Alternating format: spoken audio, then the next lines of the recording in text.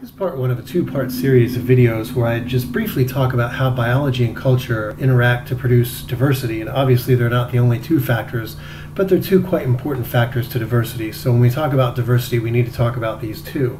And this video I want to talk about briefly an understanding of behavioral genetics and how the field of behavioral genetics, which is the study of different traits that we have that influence our behavior and how they have genetic components to them. And I want to talk about how behavioral genetics influences human diversity. So first of all, I should probably explain why we're talking about biology when we talk about diversity, because generally when we talk about diversity, we talk about environmental and cultural differences. But certainly it's obvious that when we look around, biology is responsible for a fair amount of diversity that we see, both between species and within our own human species. So things like height, we're pretty well sure that things like height have a strong biological component. So if I am born to parents who are over 6 foot, my chances of growing into a person that is over 6 foot is a lot stronger than if I was born to a family where the average height was 5'3" or 5'4". So obviously there are environmental factors involved there, but there's a strong genetic component to them. Another factor that should be fairly obvious is skin color. Scientists are discovering that there looks like about 10 to 15 genes in our genome that interact and control our skin pigment and skin tone. So two people of a similar complexion who have a child are probably going to have a child that resembles their skin complexion quite a bit, and not a child whose skin tone varies. Of course, there are some environmental factors, but skin color and skin tone have a strong biological component to them. And to be honest, you can't talk about biology without talking about diversity, especially in the case of a species like ours that reproduces sexually, not asexually. When you reproduce sexually, biology is built, or diversity is built into that.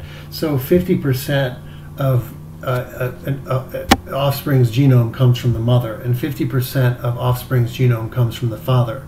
So a child is going to be very biologically different than either of their parents, and even if two children of the same parents come into existence, their genomes are going to be very different, because in each case, whichever 50% was the mother's contribution and whichever 50% of the father's genome he contributed is really left up to chance. So children in the same family are going to be similar genetically, but they're going to be different. And you're going to compare that to species who reproduce asexually, where they literally clone themselves to create offspring.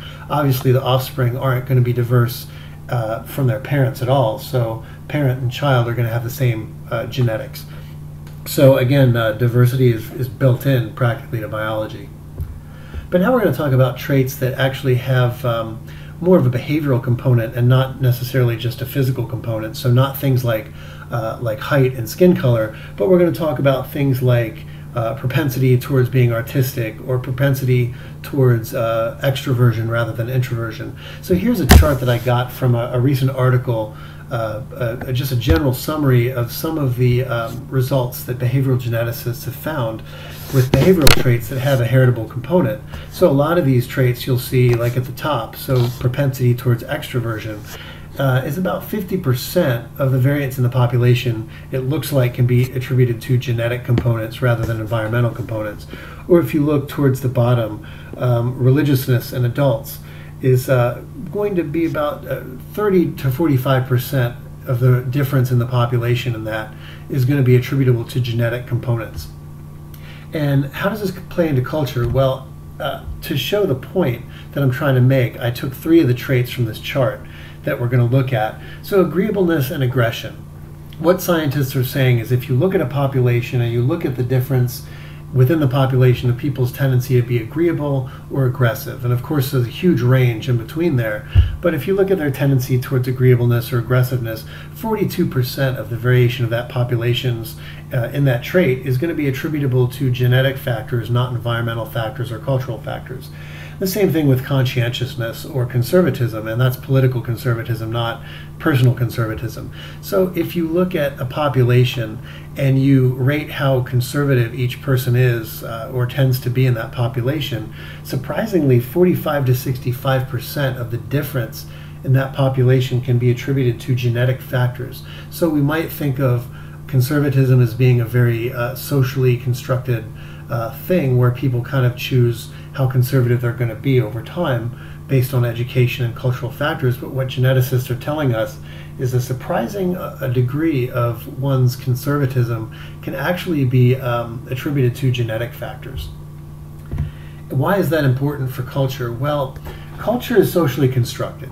So social norms, rules, and the social climate that we create of common rules and norms where we create to get along with each other obviously is going to be socially constructed, and we reconstruct it based on experience and based on environmental factors and whatnot. But all culture is socially constructed by creatures who have biologies.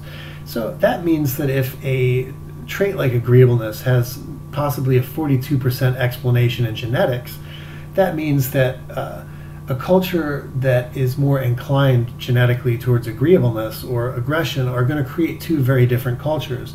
The culture of people who are inclined towards agreeableness may create a culture that rewards agreeable behaviors, punishes aggressive behaviors pretty sternly, and things like that, whereas a culture that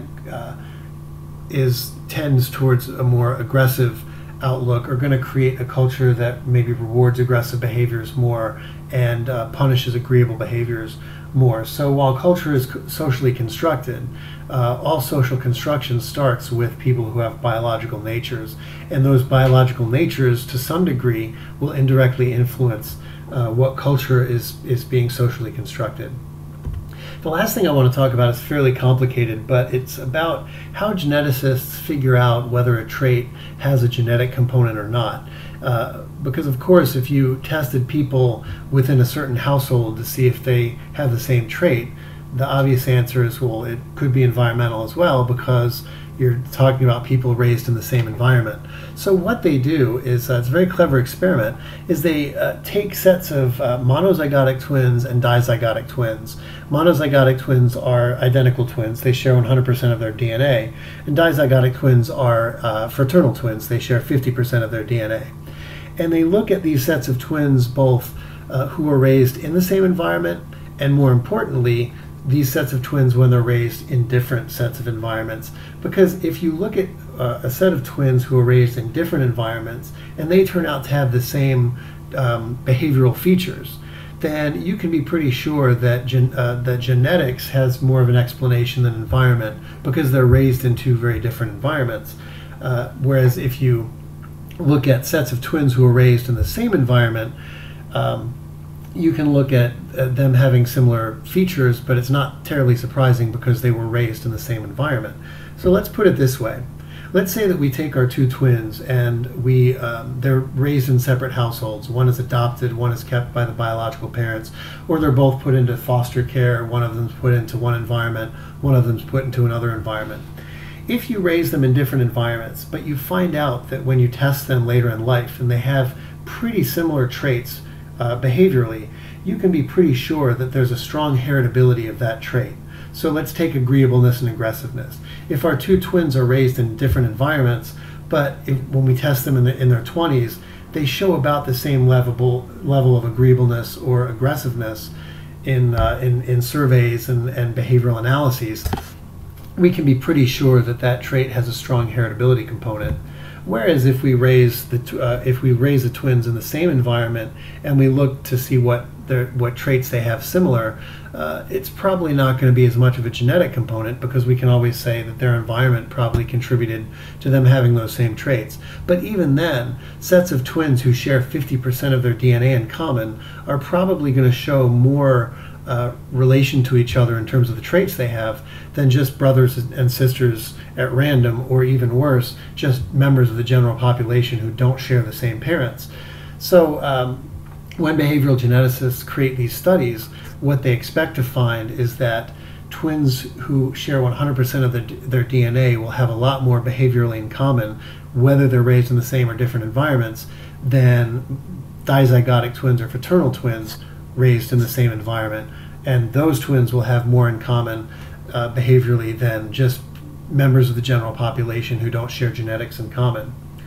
And based on that, what they can say, they can estimate the percentage of the variation among these people that can be attributed to genetics. So they can really work out how much of these differences were attributed to environmental factors versus how much are probably attributed to genetic factors.